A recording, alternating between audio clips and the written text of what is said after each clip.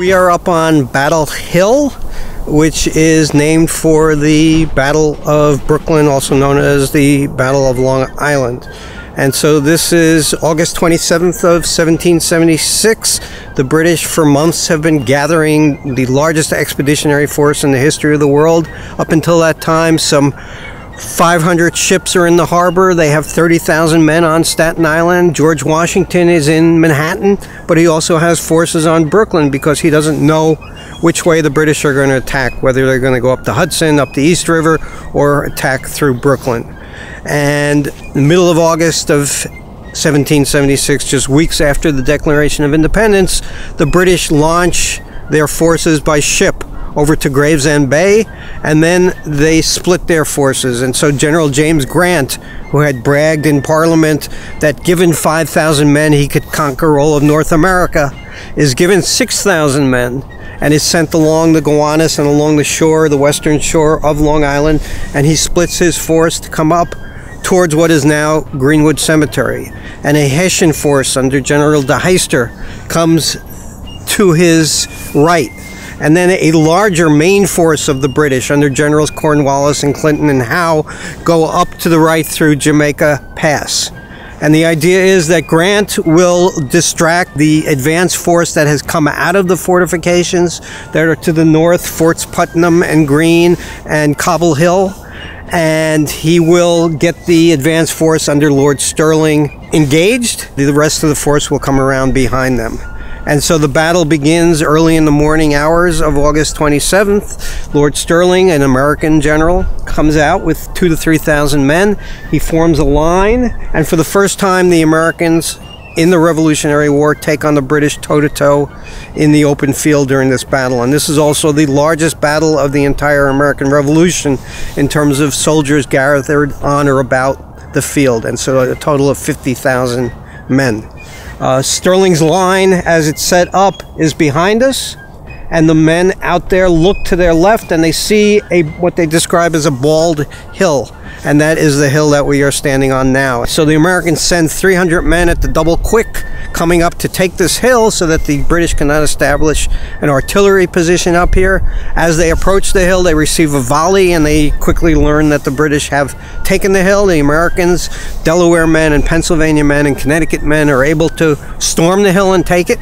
And then they hold this hill against two counteroffensives. So they are outnumbered. There are 2,000 British forces up here and about 300 Americans. They run out of ammunition at one point, but they are able to hold the hill.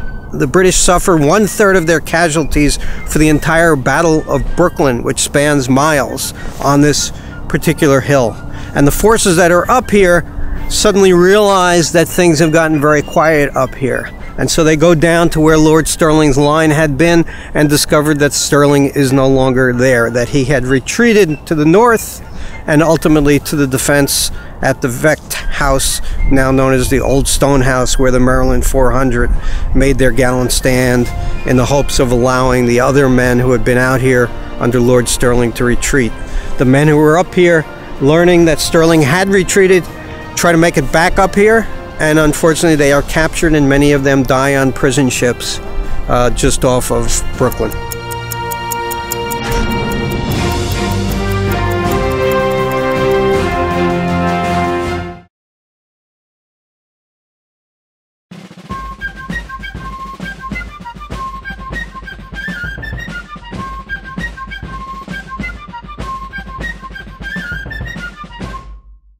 These are the times that tried men's souls. Those are the words of Thomas Paine, written on December 23rd, 1776. A few days later, unbeknownst to Paine, George Washington would embark on what we call today the 10 Crucial Days. In those 10 days, Washington will bring home 3 victories. One at Trenton, a second at Assunpink Creek, just outside of Trenton, and a third one here at Princeton. The battle at Princeton on January 3rd of 1777 was a culmination of those 10 days. Washington's army, using a flank maneuver during the night, moved to Princeton, New Jersey, around the backside of Lord Charles Cornwallis's army. And here he hoped to destroy or capture 1,200 British officers and men who were part of Lieutenant Colonel Charles Mawhood's brigade, manning the defenses back here at Princeton. Mawhood is going to be surprised to find the entire colonial army showing up towards his rear. As he marched towards the front, Mawhood turned around and started taking up a defensive position along William Clark's farm and inside of his orchard. As he deploys his men, the Colonials decide to come out and attack Mawhood. This race for the high ground around Princeton will turn into a pitched battle that the Colonials would get the better of. As one of Washington's favorite generals, Hugh Mercer, starts to come onto the battlefield, he spies the British forces. As he spies them, he puts his men into a battle line, and 350 Colonials start to advance. They halt about 40 yards away from the British, and they start to exchange fire. The Colonial line starts to waver, and the British lead a counterattack using bayonets.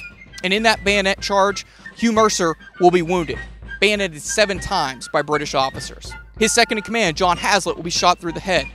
Another officer will be bayoneted 13 times. It's a horrific contest. More Colonial forces will start to arrive under John Cadwallader. But as Cadwallader arrives with mainly militia forces, his men are deployed on the wrong side of a hill and then caught up in the flight of Mercer's men as they're being driven back by a portion of the British Army. But onto the field to right the situation comes George Washington himself. On a white charger, he comes to the front, starts to rally both Cadwallader and Mercer's men. He brings up reinforcements, puts together a cohesive battle line, and as he does so, George Washington will march his men to within 30 yards of the British guns, halt them, and open fire.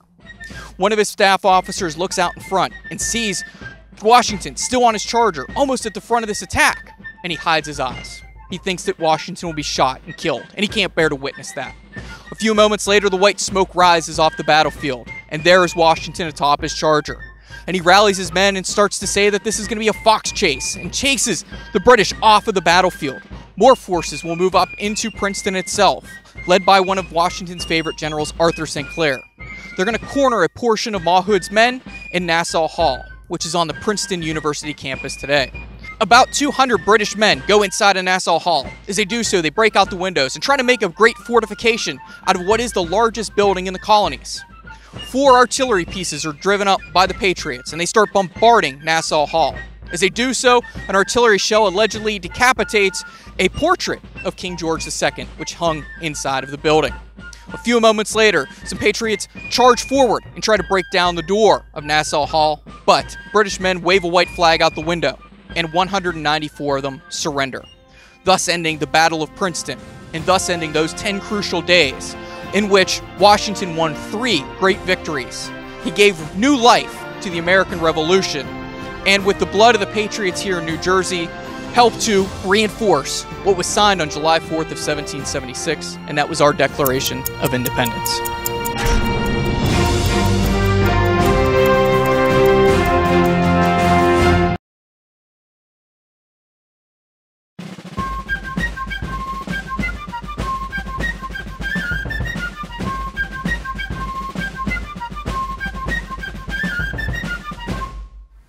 The Declaration of Independence, a seminal document not only in American history but in world history, was signed in the building behind me. In 1776, that building was known as the Pennsylvania State House. Now we know it as Independence Hall. The Declaration of Independence is shrouded in myth. Most Americans conceive the Declaration of Independence from a painting that hangs in the U.S. Capitol Rotunda by John Trumbull, showing all the signers of the Declaration of Independence assembled for one grand signing event. But there was nothing further from the truth. That painting actually reflects June 28, 1776, when the Committee of 5 that drafted the document presented the document to the President of the Continental Congress, John Hancock. The story of the Declaration of Independence really begins in Boston in December 1773 with the Boston Tea Party. After the Boston Tea Party, Parliament, with the King's consent, closed the port of Boston and disbanded the Massachusetts Colonial Assembly. Colonists up and down the Atlantic seaboard were outraged, fearing what happened to Boston could happen to them. And so, in 1775, the Second Continental Congress gathered here in Philadelphia, initially to redress the grievances they had with Great Britain and to resolve the problems that had evolved between Great Britain and the colonies. But in April 1775, hostilities broke out at Lexington and Concord. And by the time we get to summer of 1776, a full-blown war is raging between England and her colonies. In June 1776, delegate from Virginia, Richard Henry Lee, arrives here in Philadelphia with a resolution passed by the Virginia House of Burgesses. The resolution, known as the Lee Resolution, declares that these colonies are and of right ought to be free and independent of Great Britain. With the Lee Resolution in hand, Congress appoints a committee of 5 to draft the Declaration of Independence. That task falls to Thomas Jefferson, John Adams, Benjamin Franklin, Roger Sherman, and Robert Livingston. Thomas Jefferson would draft the bulk of the document, basing his philosophy on that of 17th century philosopher John Locke, using the social contract as an argument for breaking away from Great Britain. Once the Committee of 5 present the document to John Hancock, it is ready to be signed on June 28, 1776. That's the scene that is in John Trumbull's famous painting. After the Declaration was adopted, it was then sent out to be engraved. The document that Americans see when they visit the National Archives in Washington, D.C., in the rotunda of that building, will find the Declaration of Independence as the centerpiece of the Charters of Freedom. Adjoining it are the Constitution and the Bill of Rights. 87 years after the Declaration of Independence is signed and the United States breaks away from Great Britain, Abraham Lincoln, in his own stirring address at Gettysburg, Pennsylvania, will reassert the vow that we are having a new birth of freedom. Lincoln believes wholeheartedly in the Declaration and that everything in America stems from the Declaration. To Lincoln, the Declaration supersedes the Constitution. During American history, various people grab on to Jefferson's stirring words and make it their own. They take his phrase to heart, and every movement of social justice in the United States finds itself rooted in the chamber behind me in this building in Philadelphia, Pennsylvania.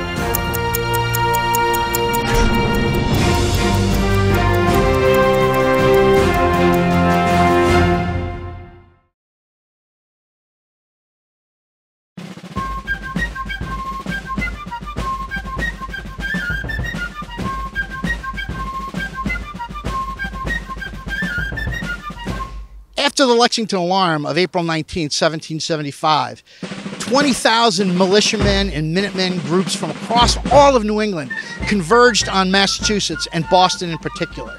They were outraged, they were angry, and they bottled up the British inside the city. By the middle of June, their numbers had swollen to the point that General Thomas Gage was concerned about their presence outside of the city. They were led by General Artemas Ward, who was head of the Massachusetts Committee of Safety, who on the night of June 15th and 16th ordered his forces forward to this position on Breed's Hill, which we erroneously call Bunker's Hill. His men erected a fortification on this hill that in the morning when the British woke up, looked out, were stunned, and knew something had to be done. After a council of war with his subordinates, William Howe, Henry Clinton, and John Burgoyne, General Thomas Gage made a decision. He was going to attack the American position located on Breed's Hill. And on the afternoon of June 17, 1775, which was an incredibly hot and humid day, thousands of British grenadiers and regulars embarked across Boston Harbor, disembarked on the shores of Charlestown, and began to assault the American positions here at Bunker Hill. Led by the courageous General William Howe, the British marched off in cadence to drum beats and assaulted the American position. Thousands of British grenadiers and regulars massed in formation at the bottom of this hill. Inside the American fort, American militiamen trained their eyes and they knew the big fight was coming. They could see the gleaming bayonets, they could see the red coats. Allegedly, Colonel William Prescott, one of the defenders inside the fort, ordered his men to not fire until they saw the whites of their eyes. The British marched up in cadence, step by step, inch by inch. They got closer and closer and closer, and when they got within musket range, the Americans issued a withering volley that dropped the British in their ranks in their place, and they retreated back to where they started. Once more, the British marched up the hill. Again, this time, stepping over dead and wounded comrades, they made their assault on the American position. And once again, the Americans fired a withering volley into their ranks. The British once more retreated to their original lines. Finally, on a third assault, again marching over their dead and dying comrades, the British were able to penetrate the American forces, and a severe and fierce firefight broke out inside the fortification. Inside the fortification were several African Americans, including Peter Salem, who saw an officer. He drew a bead on the officer, fired his gun, and took down Major John Pitcairn, who had gained infamy during the battles of Lexington and Concord. The Americans broke and ran, but not because they were afraid, but because they had run out of powder and shot.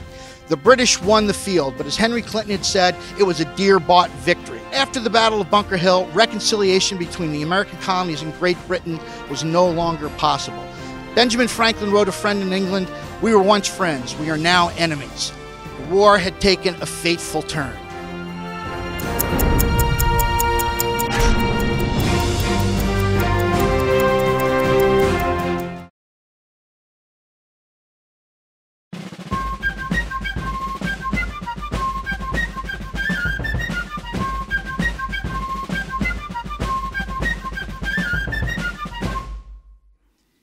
By the rude bridge that arched the flood, their flags to April's breeze unfurled. Here once the embattled farmers stood and fired the shot heard round the world.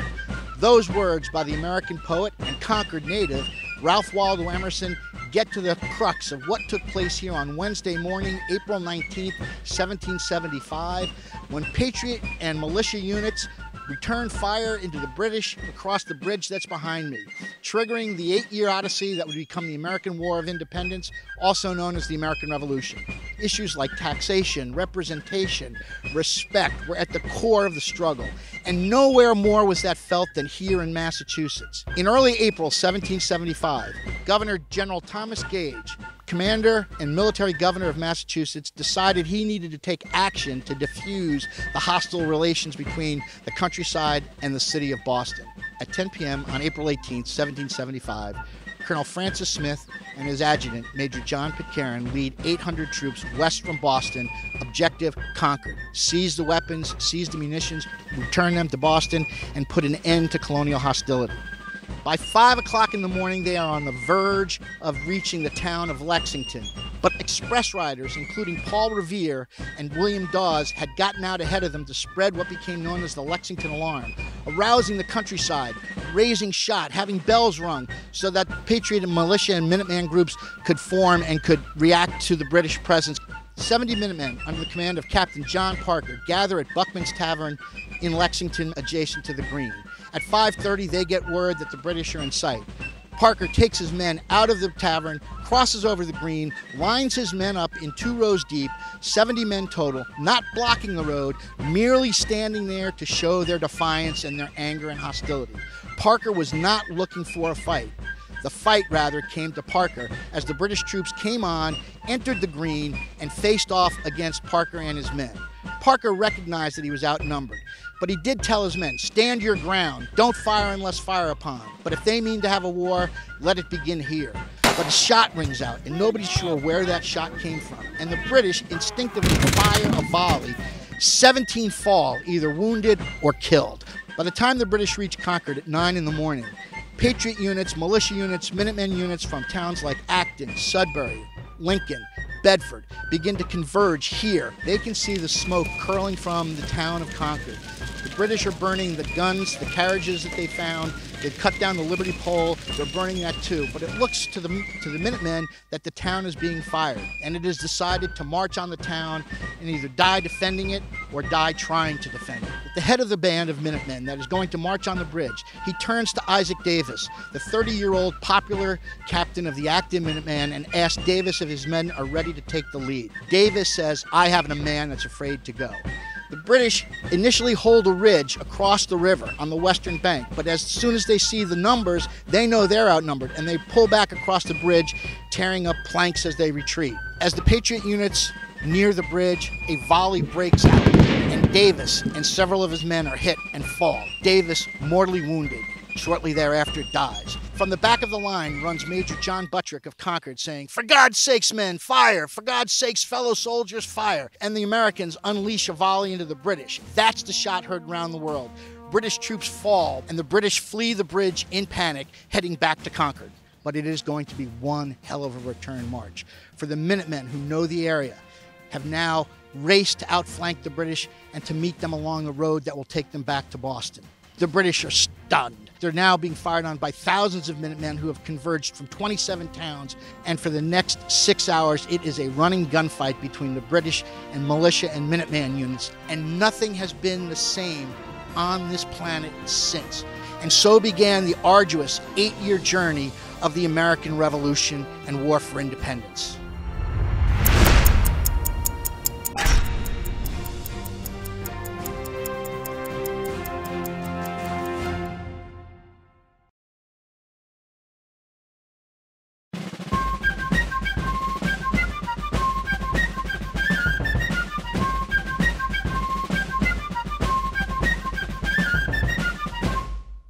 Listen, my children, and you shall hear of the midnight ride of Paul Revere.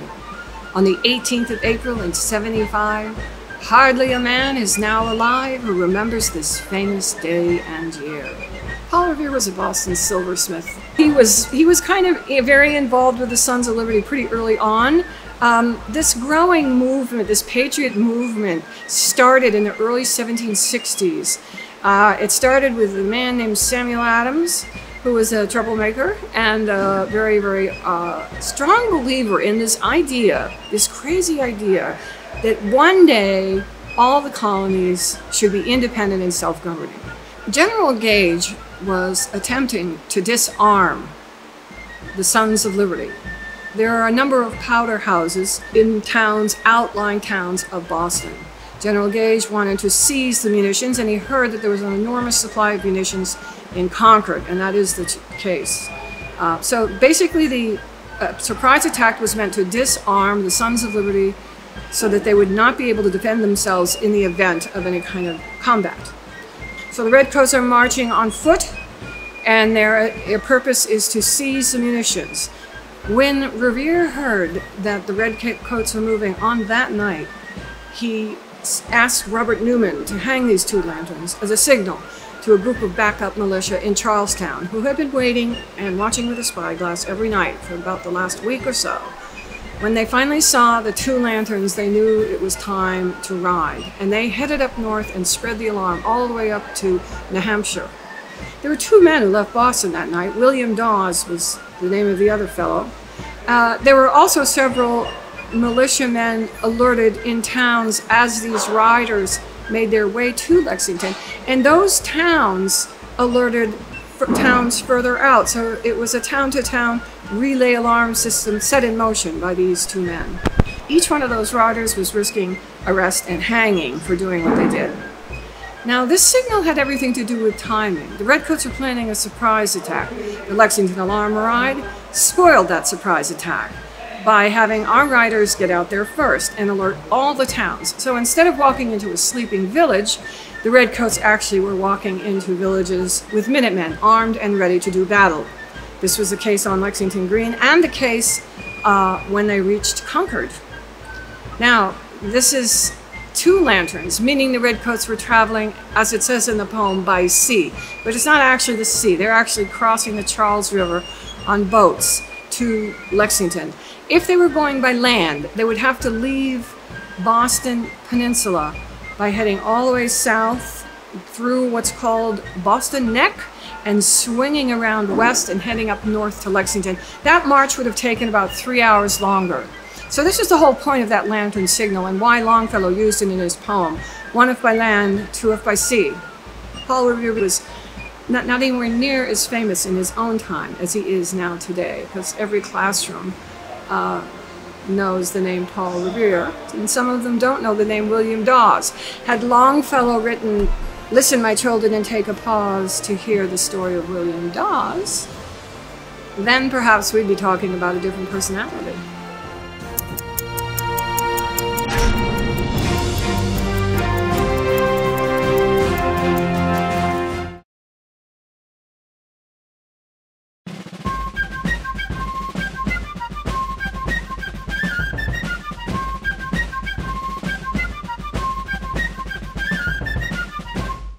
Unable to destroy General George Washington's Continental Army in their early stages of the American Revolution, the British High Command decided to shift its strategy and focus on the southern colonies late in 1779. The Crown forces enjoyed initial success with twin victories at Charleston and Camden. But in the fall, the tide began to turn, with a Patriot victory at the Battle of Kings Mountain in October, and again in January 1781 at the Battle of Cowpens. In December 1780, Brigadier General Daniel Morgan was appointed to command a flying army which consisted of state troops, Continental regulars, and dragoons. His mission was to move into the backcountry of South Carolina and harass the British outpost. Determined to defeat Morgan, the British commander, Lord Charles Cornwallis, chose one of his top subordinates for the task, Lieutenant Colonel Banastre Tarleton. Tarleton had established a fearsome reputation for his aggressive tactics on the battlefield. Tarleton caught up with Morgan below the Broad River in South Carolina on the morning of January 17, 1781. This open rolling meadow was used by locals to herd their cattle before driving them to market and was known as the cow pens. The terrain was perfectly suited to Morgan's battle plan. He decided to form his men into 3 lines. The first consisted of riflemen from Georgia and South Carolina. Behind that, he formed his militia. The idea, later known as the defense in depth, was to exhaust the British advance and inflict as many casualties as possible before the British reached the 3rd and final line, consisting of Continental regulars. There, Morgan hoped to deal a decisive blow to Tarleton. The fighting began before first light on January 17, 1781, when Morgan's riflemen encountered the British vanguard. Tarleton quickly shook out a battle line, with his infantry in the center and his cavalry guarding each flank. The riflemen slowed Tarleton's advance before withdrawing back to the militia line. There, the militia fired 2 volleys and then withdrew to Morgan's 3rd line. Tarleton was advancing into Morgan's trap. When Tarleton's advance reached the 3rd line, it was quickly brought to a halt by the Continental regulars. Tarleton decided to bring up his reserves in an attempt to flank the American position. To meet this maneuver, the Continentals faced about and withdrew calmly as if they were on the parade ground. Morgan, watching from the rear in horror, thought that his line had broken and rode up and down the line, exhorting his men to face about, boys, give them 1 good volley and the victory is ours. The Continentals wheeled about and delivered a withering volley into the British ranks. Morgan ordered a bayonet charge, with his infantry bearing down on Tarleton's front and the militia and cavalry swinging around on the flanks. Known as a double envelopment, Morgan's counterattack swallowed up Tarleton's force, and the British retreated in a rout from the field. "I gave him a devil of a whipping," Morgan wrote several days later. Indeed, Morgan's victory helped boost American morale, inflicted casualties that Cornwallis could not replace, and set off a string of events that would end 9 months later with the British surrender at Yorktown.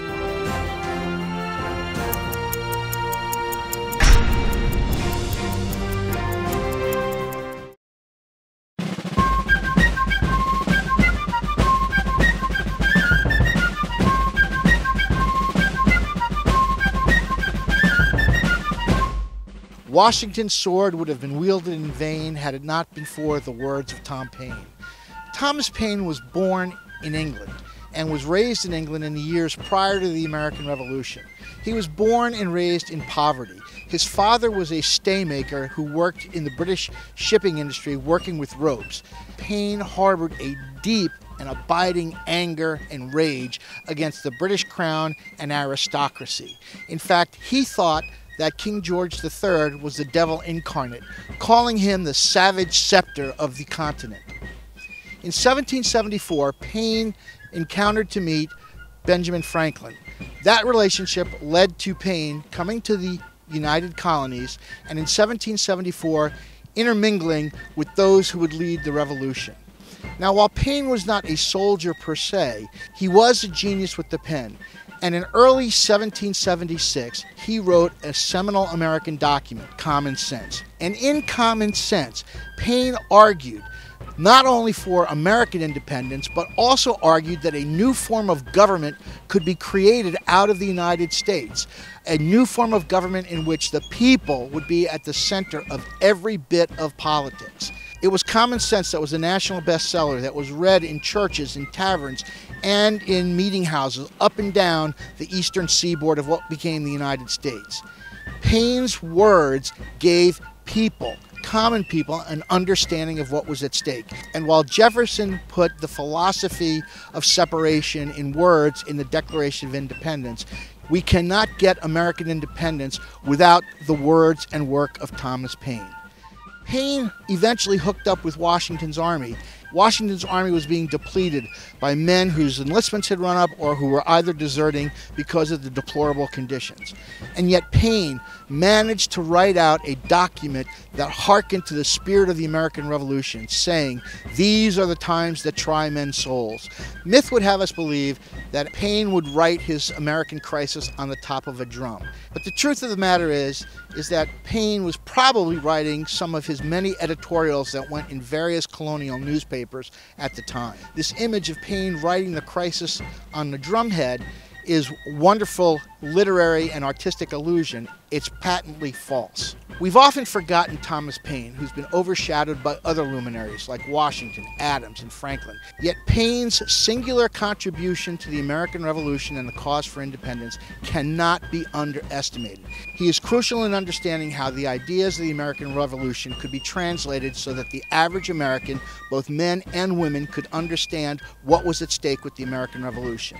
After the war, Paine returned to Europe, where he continued his rabble-rousing, eventually ending up in jail during the French Revolution.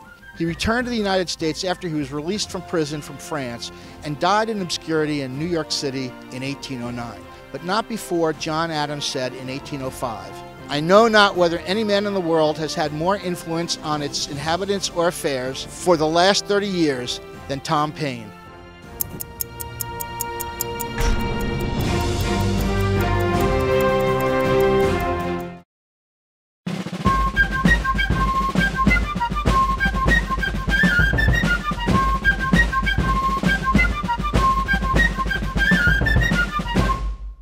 The American Revolution was an international event of global implications. Many Europeans who had found themselves attracted to the ideas of John Locke and other Enlightenment thinkers were swept up in the fervor of liberty and equality as espoused in the Declaration of Independence. Behind me stands a statue to General Rochambeau, the French foreign officer who was most responsible for helping George Washington bring an end to the American Revolution at the Siege of Yorktown in 1781. Rochambeau was not like other foreign fighters who came here willingly and voluntarily on their own. He was sent by the French king to lead the French forces that served under the command of George Washington. This does not dismiss the role that he played, because he played a huge role in bringing about the end of the British Empire in North America. The most adored and beloved foreign fighter to serve the American cause was the 19-year-old Marquis de Lafayette.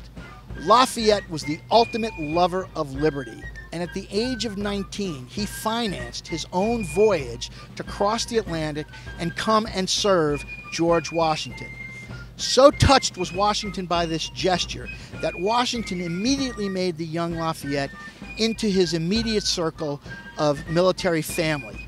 In fact, in many ways, Lafayette became one of the sons that Washington adopted by default, since he had no children of his own.